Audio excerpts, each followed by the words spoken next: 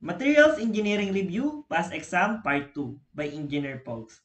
Don't forget to click the subscribe button para updated kayo sa aking latest upload. Number 11. Thus, for a given soil with a given amount of compactive effort, there is a water content at which the weight of the soil grains obtained in a unit volume of the compacted soil mass is maximum. This water content is, paiksiin natin yung term na weight of the soil grains obtained in a unit volume of the compacted soil mass. Just simply means weight over volume, therefore, it means density. Going back to our Proctor curve, yung value ng moisture content corresponds to the maximum density of the soil. Ang tawag sa kanya ay optimum moisture content. Therefore, the answer is letter D, optimum moisture content. Number 12. You are an experienced material engineer of your firm. During compaction, you found out that the soil is too wet. What economical recommendation will you give? Take note, tinatanong tayo ng economical recommendation. So, letter A, reject the soil. Hindi natin agad i-reject yung soil kasi hindi naman sinabi na unsuitable yung material. And it is not economical. Letter B, remove and replace the soil. Kapag ito yung ginawa natin, parang sinabi na din natin na nire-reject natin yung soil. Letter C, continue compaction. Since too wet na nga yung soil, kahit mag-apply pa tayo at mag-apply ng compaction effort sa soil, hindi na to totally magko-compact pa.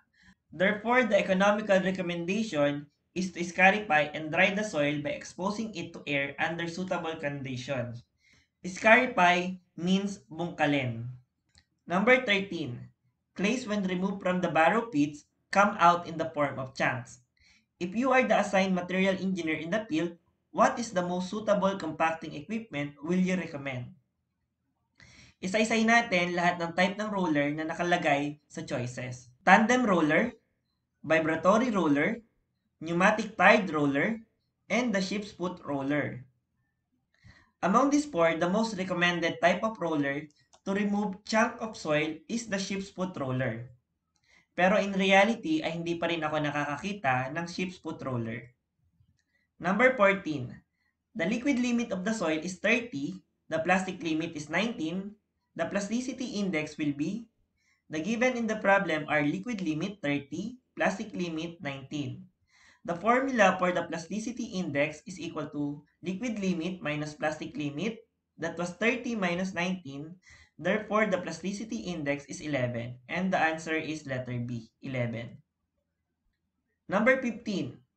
Assume that an A6 material has 55% passing the 0.075 mm or sieve number 200, liquid limit of 40, and plasticity index of 25. The group index GI will be, these are the given in the problem, percent passing 200 or F200, 55%, liquid limit or LL 40, plasticity index or PI 25.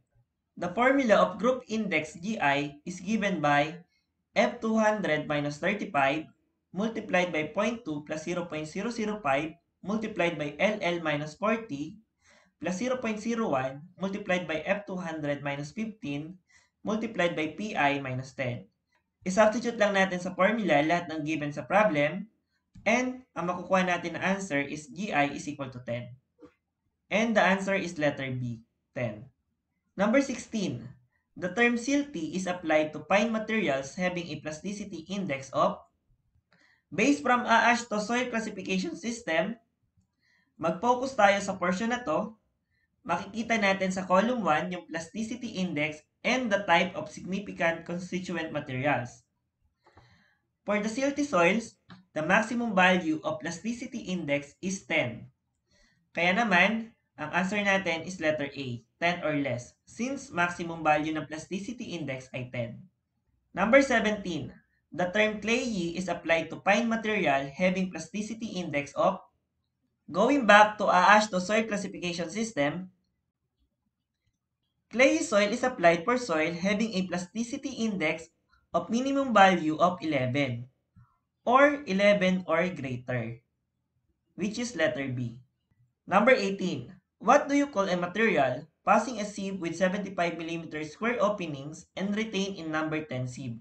Based from AASH to M145 definitions of gravel, sand, and silt clay, They define gravel as material passing sieve with 75 mm or 3 inches square openings and retained on the 2.0 mm or number 10 sieve. Therefore, the answer is letter D, gravel. Number 19. 1 kilometer of road embankment is spread at 200 mm layer with a width of 10 meters. The number of sets of field density tests will be given in the problem are length of the road 1 kilometer and width of the road 10 meters. Based on the minimum testing requirements, for each 500 square meter of each layer of compacted fill or fraction thereof, at least one group of 3 in situ density tests.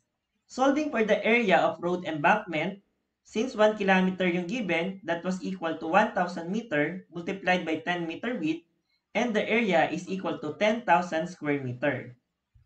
Solving for the number of tests, simply divide the 10,000 square meter with 500 square meter. Therefore, you need 20 sets of 3 in situ density tests. Therefore, the answer is letter A, 20. Number 20. The layer used in pavement system to reinforce and protect the subgrade or subbase, as shown in the figure, is the layering of road pavement. First is the subgrade or the existing soil, subbase course, base course, and our pavement course. As we can see, ang nagpro-protect ng subgrade and subbase is the base course. Therefore, the answer is letter D, base course. Number 21. Liquid limit of selected barrow for tapping.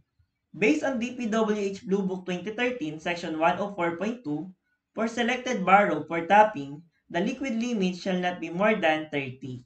Therefore, the answer is letter D, not more than 30. Number 22. Plasticity index of selected barrow for tapping.